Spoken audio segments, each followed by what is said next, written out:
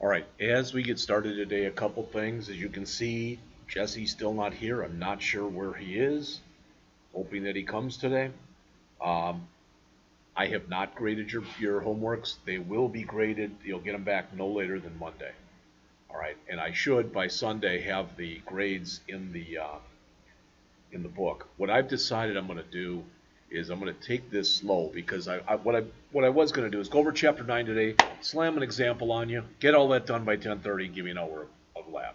Then tomorrow do the same thing with Chapter 10. And my guess is you're going to find this harder than anything we've done so far. All right? So what I've decided to do is to go over Chapter 9 today. And after we go over Chapter 9, I've done two of the three examples that are in the book. All right, I'm going to try to do the other one during your first break. And then after the break, and if we need more time, because this is a kind of a long chapter, so it might take whatever, I will send out the test reviews for chapters 9 and 10, and we'll go over that. We'll go over the review questions at the end of the chapter like we always do. All right, and then we'll take a look at those three examples that are in the book. I will make sure that, let's see how, I don't think they're very big. Let me double check here.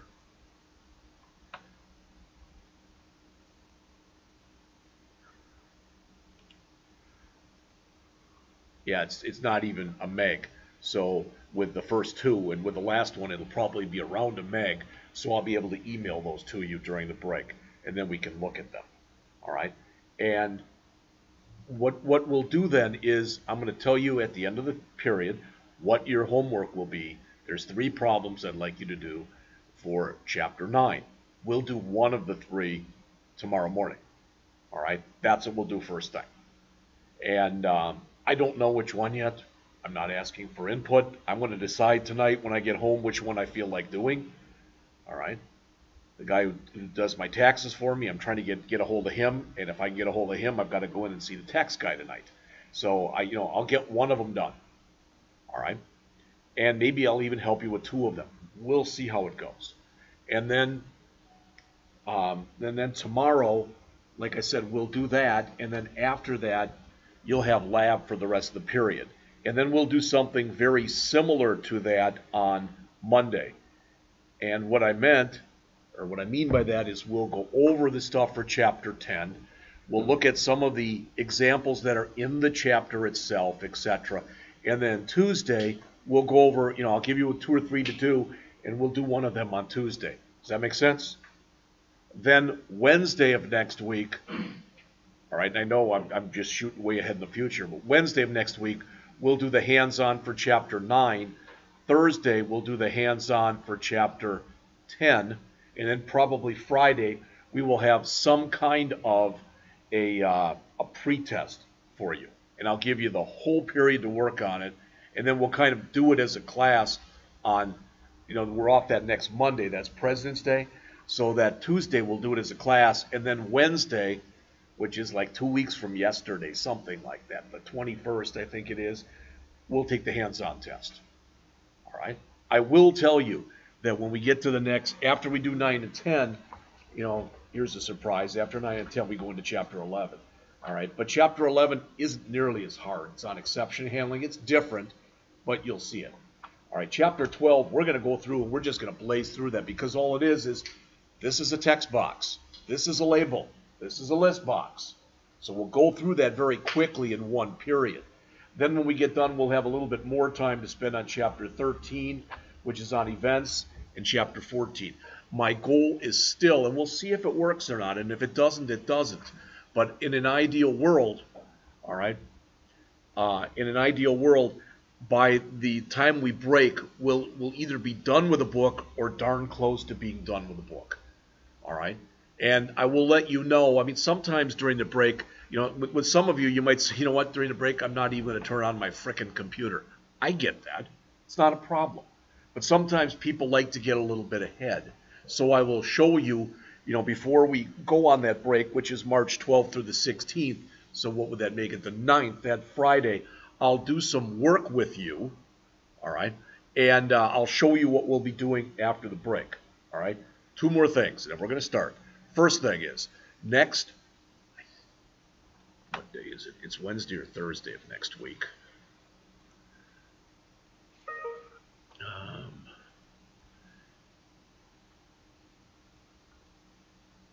Next Wednesday, I don't know if you've ever seen these, we're having what's called a shadow attack here. What that means is, as of right now, I have 1 student. They have 2 students next door. We're going to have a student that's going to come in here and sit in for the entire class. All right? So what I'm planning on doing, and we're going to do this from start to finish, all right, is we're going to build, literally, you know what the magic 8-ball is, right? You know, everybody knows. We're going to build that as a class. We're going to spend the whole period, just take our time, kind of go through a lot of the stuff that we've been doing, all right, or that we've done in the past. Now, since that's the 14th, and I told you on that day we'd have one of those written tests, we won't. We'll have it the next day. It's not a big thing, all right? But that student, we're supposed to keep them engaged, all right? So I don't know how we'll do it. We'll probably have them sit between a couple of you. I mean, the guy or gal is not going to have their own computer with them, but yet they're supposed to feel involved. So maybe I'll put him or her there or whatever, all right? And maybe you can let them do a little bit of the work, yourselves. And then finally, when is that? They're really pushing us that they're going to have 2 groups in Friday, March 2nd from 8:30 till 12:30 from Wentzville South Middle School. And they'd like programs to provide a hands-on experience for students. All make sense? All right. What I'm thinking of doing is volunteering us for that. And then what we do, you'll have already built that example program. I'm going to have them create it. Not using your machines. We'll have to get C# loaded on each one of these machines because there'll be about 20 students. So that day, for lack of better words, you're not going to be doing a hell of a lot because you're going to be walking around helping students. Does that make sense? All right. And we do this usually once or twice a semester. And you might, because sometimes students, well, that isn't fair. We're losing a whole damn day. Well, yeah, but it's good for the school. They have actually charted it, and they've ended up getting people who've ended up coming to Rankin because of this. So that's what they'd like to do. So I'm going to volunteer to do that. All right. So as we start, Chapter 9, which starts on page 353, is on a topic that's called object-oriented programming. All right. What we've done so far, okay, is basically we've written what's referred to as procedural programming, okay? And we've created data, and we've created functions or methods that operate on that data, okay? And that's, that a lot of programming languages work like that. But you may or may not realize it. When we go through some of this stuff today, you're going to be like, this is just really weird. Why can't we just go back to what we were doing? And I would argue with you and say, you're already doing object-oriented programming. Because every time that you come into here, and I don't know if you're aware of this or not, okay? But every single time that you come in here and you start up a new project, so I'm just going to come in and start up a new project. It'll be a GUI. I'm just going to keep the Windows Form application name. That's fine. But when you come in here, again, this is telling you this may or may not be a way you've ever thought of this. All right? But if you come out here and you take a button and you just drag it on a form, nothing big, you know what that is, etc. All right? But what you just did, literally, or what I did by doing that, is we created what's called a button object. And a button object is part of the button class. So if I put another button out here, you can see the difference between them. One says button 1 and one says button 2. But the point is that if I click on button 1 and you see all this stuff that's in here, and I click on button 2 and you see all the stuff that's in here, it's identical except for 2 things. 3 things. One is the name's different. That name is button 1. That name is button 2. That's one difference.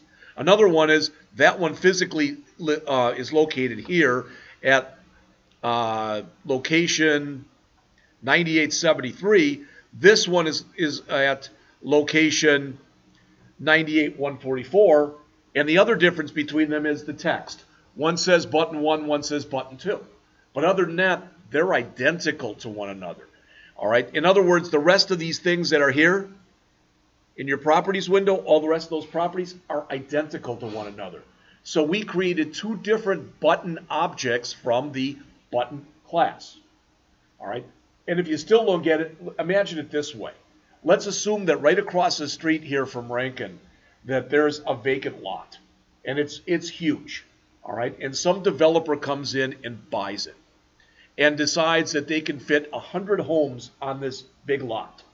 And they're going to make they have 5 different house models. They're going to go 1, 2, 3, 4, 5. 1, 2, 3, 4, 5, 20 times. Everybody understand that?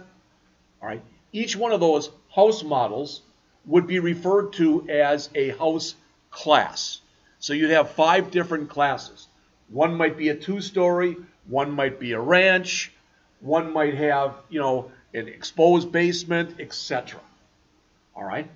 And then if they make 20 different houses based off of each one of those plans, those become house objects. So object-oriented programming, the idea is you see everything in terms of objects. If you're still confused, you're all people objects. So if I made a class called person, I could put in there things like height, weight, gender, eye color, hair color, etc. If I put those 5 things in there, all right, and then I would put in what are called methods, which we typically have been calling like functions, but I could make a eat and a sleep and a drink. And then I could make, based on those of you who are here, I could make 7 person objects. I could make a Matthew object. I could make an Evan object, etc. You'd all have a height, a weight, an eye color, a hair color, and a gender.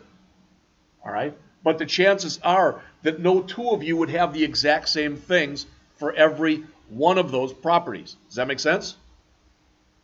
And if I said, eat, drink, let's say eat, drink, and sleep. Okay, those 3 things. My guess is you don't all sleep the same amount.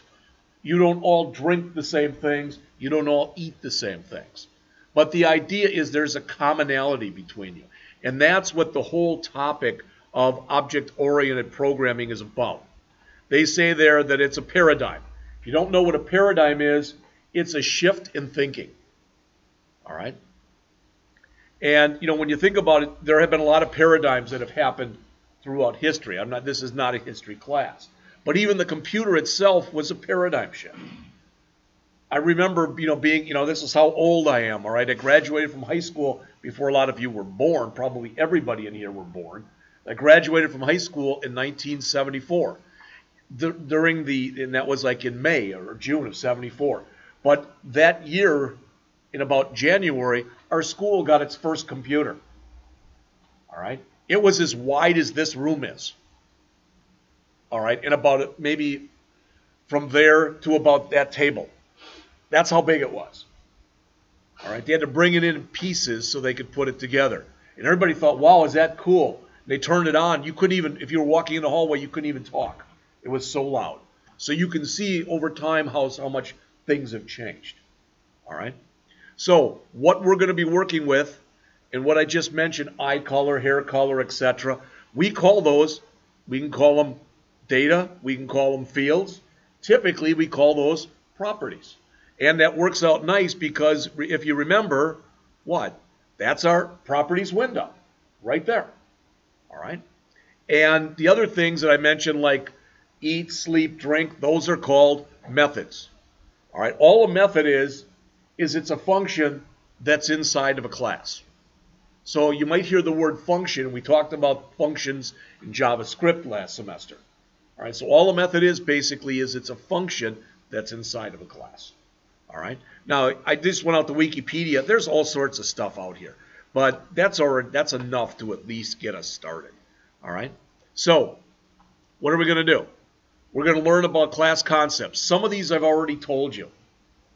When you create an object based off of a class, like if you create one of those houses based off of one of those house plans, or I create a Matthew object based off of a person class, that's called instantiating an object.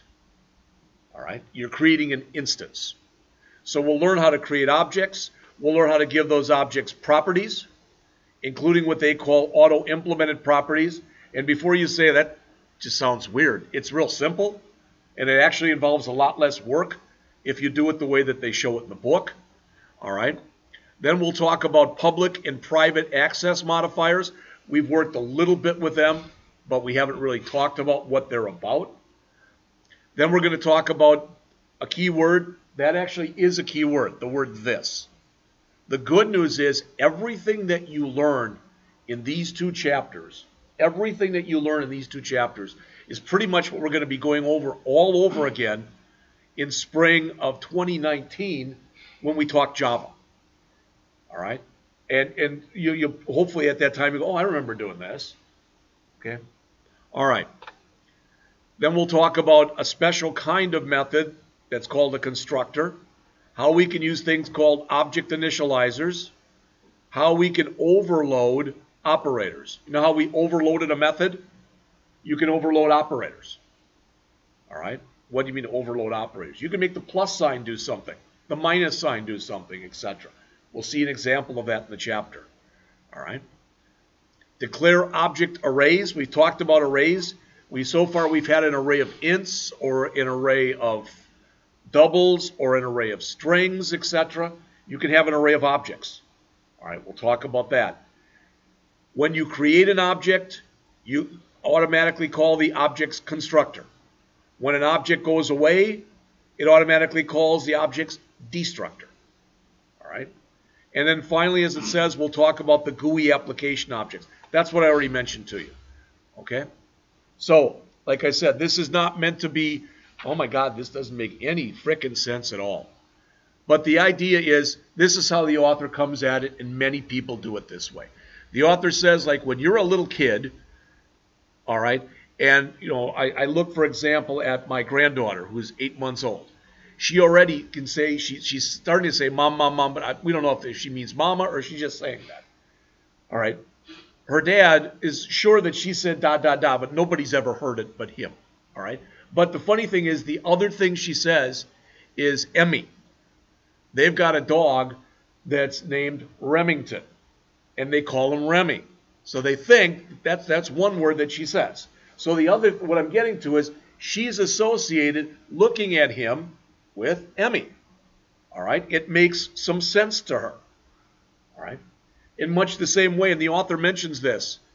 If I said to you, hey, I don't even know how to pronounce that, but do you like an okapi? Let's say that's how you pronounce it. And you'd say, I don't know what the hell it is.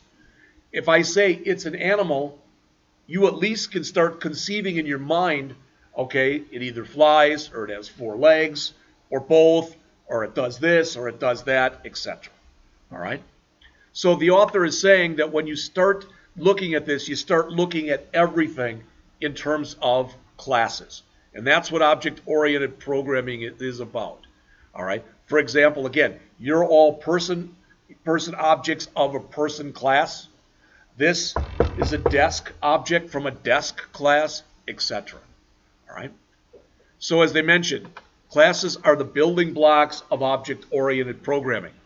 It says you already understand the difference exists. You've already used these classes. You've used the string class. You've used different number classes. All right? So we've used some of this stuff already. So here are some concepts. When you instantiate an object, that means that you create an object based off of a class. All right? So if you still don't get it, we're going to be looking at some code in just a minute. All right? It's the same code that's in the book. I've done the first 2, gotten them to work, although I couldn't get the second one to work the way she did it. I had to do it my own way, but that's fine. We'll go into that in just a bit. All right, so an object is called an instance of a class. A class is a blueprint. An object is an example of that blueprint. All right? or an instance, whatever you want to call it. The components that go in there, as it says, they're called instance variables. I mentioned to you before, if I came in and did this, this is literally how we're going to do it. All right? Just write a little bit over here. We're going to say something like class, person. All right? Then inside of here, we'll put like int, height, int, weight, string, eye color, string, hair color, string, gender. Then we'll add some more stuff in here, but the point is, each one of these is going to be specific. So if I created 7 different person objects, each one of you could conceivably have a different height and or a different weight and or a different eye color and or a different hair color and or a different gender. Does that make sense? These things right here are called instance variables. So each time I create an object or an instance, each object will have their own values for this. All right?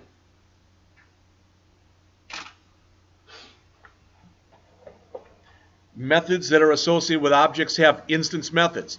The example that the author uses here is they say, if I walk up to you and say, hey, I'm having a graduation party for the second-year students.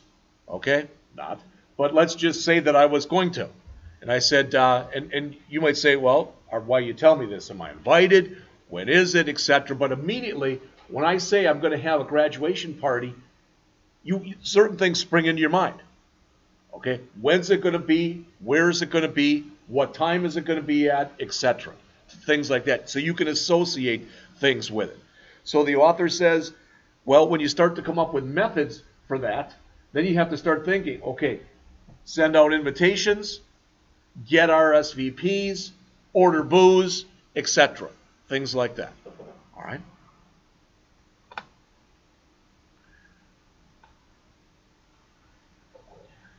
So, when you start to come in here and you start to create a class, as it says here on page 356, you begin by creating a class header or a class definition that starts the class. Notice it contains 3 parts. The first one is optional. You know what optional means. That means you don't have to put it in. If you put it in, you say either public, or you say private, or you say protected, or you say internal. I will tell you right now that no one ever says internal, because that's the default. So if you put nothing there, it's like you put the word internal. Okay? So what's the difference between those? Well, that's shown in the table that you see on the bottom of page 356. Public means not only can you use the stuff that's in your program, but other people can use it also. It's public, kind of like stuff that's in the public domain. All right? Private means that your class can use it, all right, but that's it. That's the only thing that could literally use it, all right, or directly use it. Protected, this is something we talk about in the next chapter, so this is chapter 10 stuff. In chapter 10, we're going to talk about inheritance. And I may have given you this example. I know that the second-year people are probably sick of hearing the example, but typically the way that it works in life is if a guy marries a woman and they both have a really big nose and they have a baby, chances are pretty good that baby will have a big nose. Doesn't always happen, but it normally does. So what can the baby do about it as it grows up? 2 things, right? Have a nose job, all right, or live with it. Okay? Most of us live with it. It's not like you can sit there and when with inheritance, you can't say, wow, I wish I had a different nose. Take yours off and put another one on. But that is what you can do in a programming language with inheritance. If you don't like what you've inherited, you can override it and make your own. Okay? We'll get to that in the next chapter. But when something is protected, it's available to you and to all your children and to all their children and to all their children, etc. So as it goes down the family tree. All right. The other one is if you put nothing there, it's called internal access. Notice it says there access is limited to the assembly in which it belongs. An assembly is basically a group of a bunch of code that's together will create a program. Again, if you don't understand that, you're going to see it in just a couple minutes. All right. Again, if you do not explicitly put one of these in, if you put none of them in, it defaults to internal. So the first example we're going to see is it's going to say class employee. All right? But if you say class employee, it's like saying internal class employee. But no one uses the word internal because that's what the default is. All right, so here's your first time that you've seen a class. Now, there's absolutely nothing in it. But you say there, class, and then the name of the class. That's it. And then inside of curly braces, you put all the stuff that belongs to that class. So let's start adding some stuff. Well, here we're saying that all employees have an ID number. We're going to build on this class tomorrow. We're going to build one of these ourselves. We've been doing a payroll thing, right? And we've given people first names, last names, maybe a social security number, an hours worked, and an hourly rate. Stuff like that. We're going to do that tomorrow. But we're going to put that into basically, we'll just call it an employee class. Okay? Then what we'll do next week is we'll say, hey, at a company you might have different kinds of employees. There might be hourly employees, there might be commission employees, there might be piece worker employees, etc. So we'll get into that next week. All right, just so you know what's coming up. Now what they're saying is, and this is, you're not going to find this in any book, but to me, if somebody said to me, okay, you keep talking about this object-oriented programming that's called OOP. There's actually a book out there called The Poop on OOP. All right? But if somebody says, in a nutshell, in a few words, can you tell me what object-oriented programming is? This is what I would tell them. It's using public methods to manipulate private data. So what is that about? 1, 2, 3, 4, 5, 6. That's my 7-word definition of what object-oriented programming is. So in a nutshell, we're going to be using public methods and we're going to manipulate private data. All right? And there's reasons that you do that. That is the object-oriented credo, so to speak. It also allows us to do this information hiding that we talked about before. All right? And it says you do all that every day. We've already talked about this. And they say there the benefit of making data items private is you have the ability to control their values. So we're going to make our data private, like they show right here. Then we're going to make public methods, and only those public methods can directly manipulate that private data. So we've got some control. All right. So the only way you're going to be able to change that ID number is by using a method that was written to change the ID number. That's the only way to do it. If you try to do it any other way, it won't work. You're going to get an error message in the program. And that's what they're saying here. So if we look, they keep expanding on this. This is a stupid example, all right? But what we have in here is both, and this is on page 358, there is both a data member or property ID number, and there's a method called welcome message. All right? Right now it doesn't, I would look at that and I go, why the hell would I even want to do that? That's just stupid. All right? And if you run this right now, it's going to say, welcome from employee, and it'll say 0, because we haven't given it a value, and then it'll say, how can I help you? Notice it's exactly, I thought they showed it here. No, they don't. All right, you'll have to take my word for it. But one thing about this, and this is one thing I want you to start keeping in mind. When you create variables like this under a class, do not ever initialize them. Did you hear me? Don't say private int ID number equals 0. Don't do that. We're going to have a special function or method that you're going to see in just a couple minutes called a constructor. That's where you initialize these. All right? And again, it's kind of like, you go to work someplace. Kind of like when I came to Rankin, to be honest with you. And they started saying to me, after I got hired, that's when I learned really about all their rules. I didn't realize when I got hired here I'd have to wear a Rankin shirt every day. I didn't realize that literally the way that it works here, if I would come into work one day and not shave my neck, and Charles was having a bad day, he could tell me either, hey, I've got a razor here, either go shave your neck or go home and shave your neck. And if I say, well, I don't want to, then he'd say, go home and stay there. All right? And I'm not saying I always understand those rules or I always agree with those rules, but that's the way they are. And it's the same way in here. There's a set of rules that you are expected to follow if you want to write true object-oriented programs. The other thing, too, is pretty much, other than when we'll need a main, we're going to end up writing a different file now. Okay? The file will have only code in it. Guess what? It won't have the word static in it. All of the methods that we create in this class file, they'll be non-static. The reason we've been using static so far is when you use static, you don't need to have a class. In chapters 1, 2, 3, 4, 5, 6, 7, and 8, we did nothing with classes. In 9 and 10, we will start working with classes.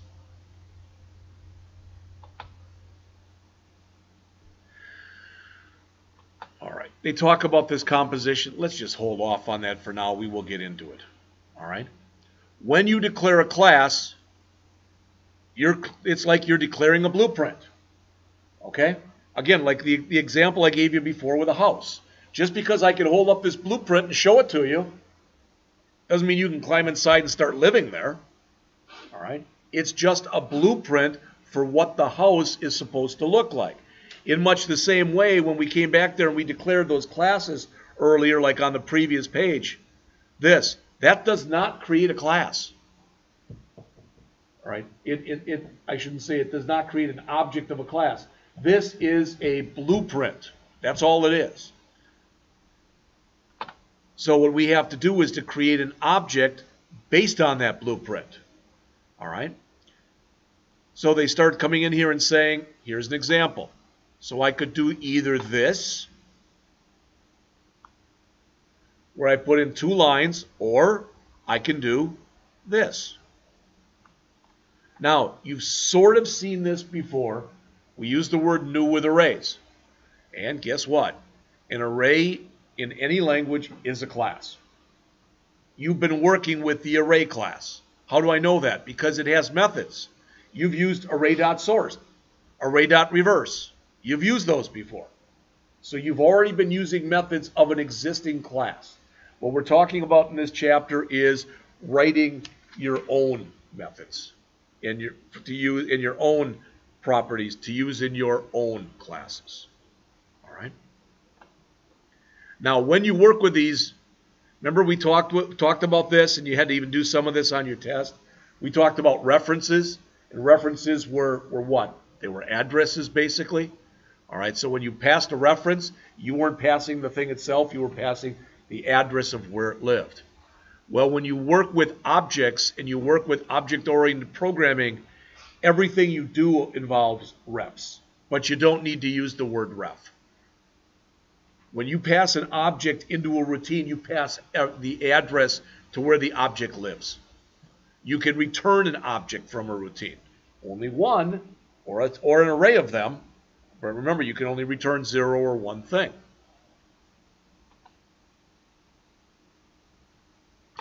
So, back a little bit ago, we said, right, where was it? Here, there we go. Okay, so this class called employee has one piece of data. It's an ID number. All right, this class has one method. It's called welcome message. That's all it has. It's like if I create a person object, and I give you that stuff I had up there before, those 5 things: height, weight, eye color, hair color, and gender. And I say a person can eat, a person can drink, and a person can sleep. That's all a person can do.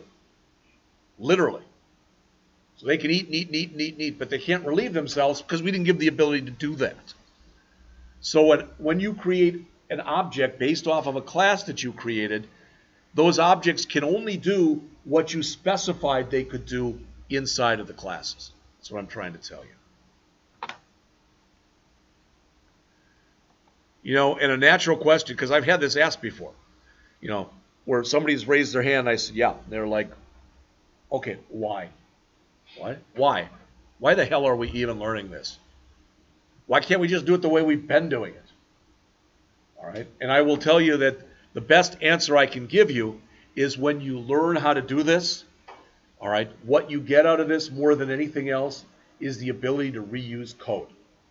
Now, code reuse is not a term that any of you that want to be programmers, it's not a good term for you. Because every time you can reuse something, that means that that's less for you to do. But management loves the word reuse because cha-ching, cha-ching, they start thinking, okay, we can save money. So object-oriented programming languages in many ways are more popular than non-object-oriented programming languages. All right. When you do this, when you give, so we created an object called MyAssistant. So after the MyAssistant and after the period that you see there, you can put either MyAssistant dot welcome message, or you can say MyAssistant dot ID number, you know, where you set their ID number. That's it. That's all that you can do because that's all that you've given it the ability to do. Right here, this line that you see, employee MyAssistant equal new employee. That's creating an employee object named MyAssistant. Sometimes people get confused. If you look up on the screen here, notice the word employee appears both on the left-hand side of the equal sign and on the right-hand side of an equal sign.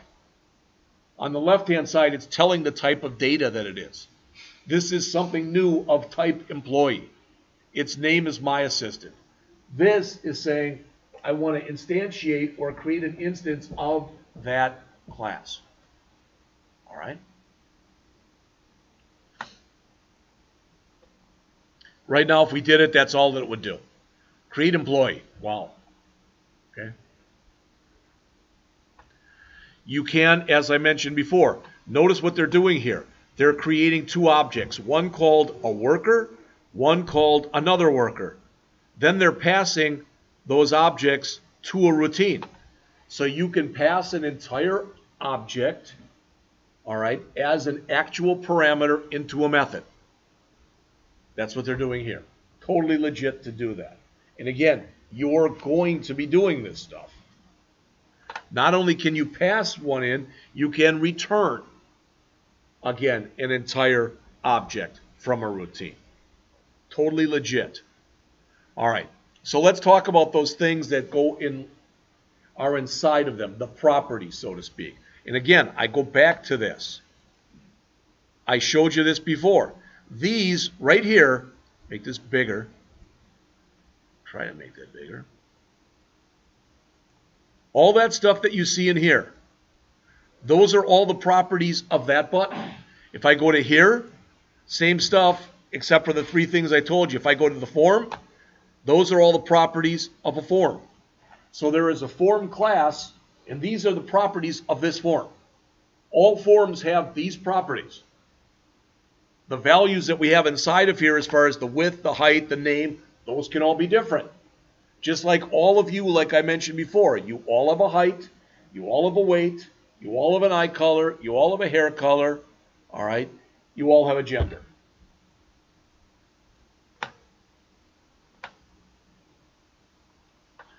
So as it says, frequently methods that you call with an object are used to alter the states of fields. All right?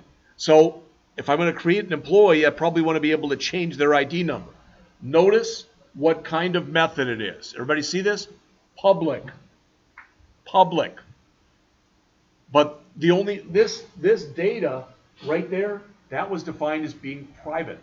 So the only way I can change this private data is by using this public method.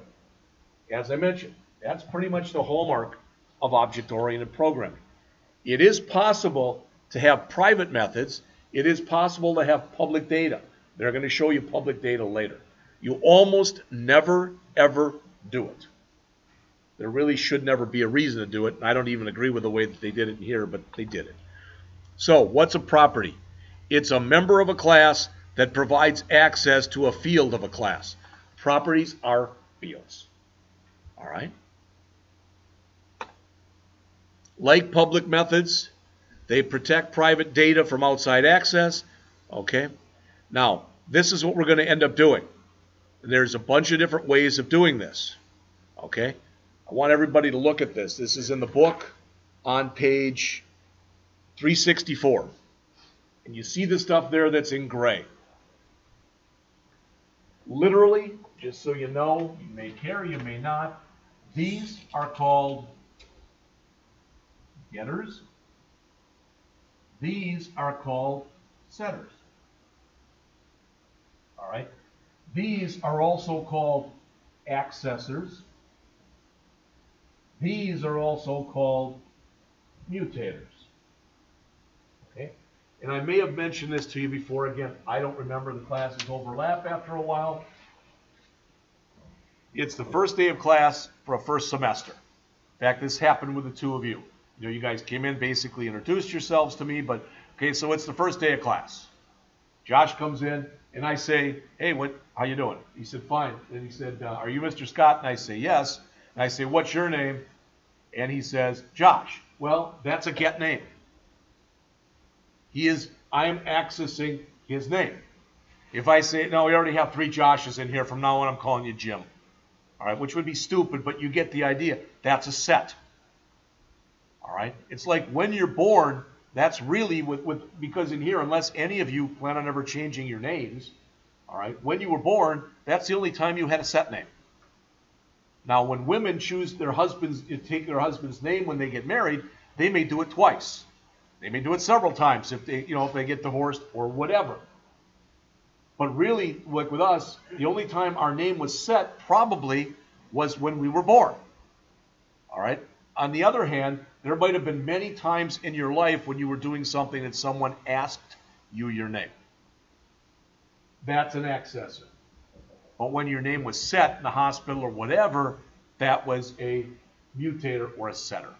All right? So much of the work that you end up doing in here, every time that you create a piece of data, you typically give it a getter and a setter. Now, if you look in here, we're not doing anything special. Get just means return it. And set just means this is a special keyword called value. And I want to show you something. If you all look on the screen here, because this code that you see right here, all of that code, what? 1, 2, 3, 4, 5, 6, 7, 8 lines. You can also write like this.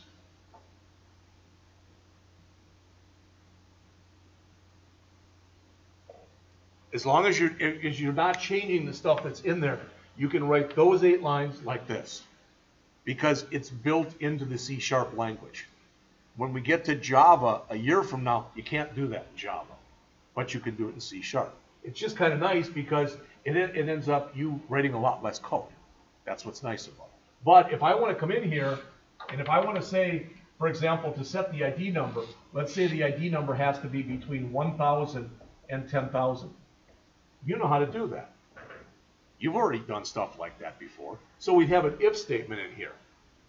All right? Then I can't do this. I have to actually write code.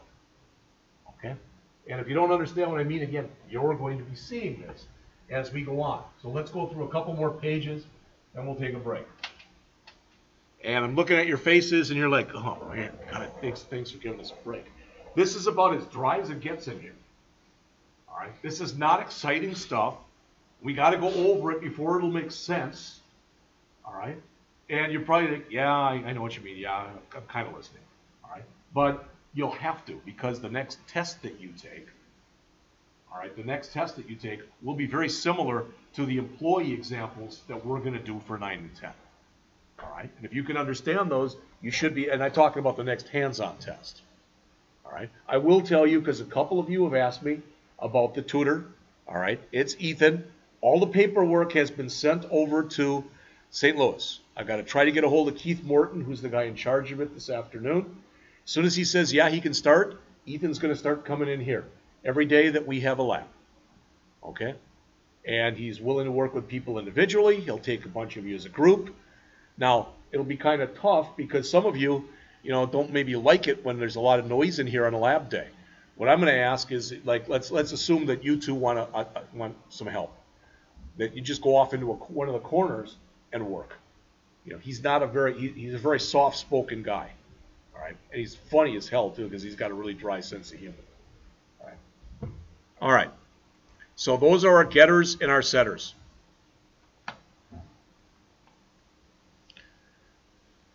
If we have a get, so if we do this, so imagine for a second, come on, there you go.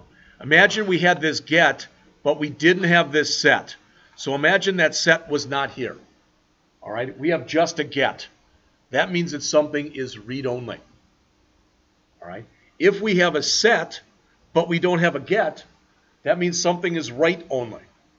All right, and you might say write-only, who the hell would ever do that? Remember those out parameters that we did on your test? Those were write-only. All right, okay.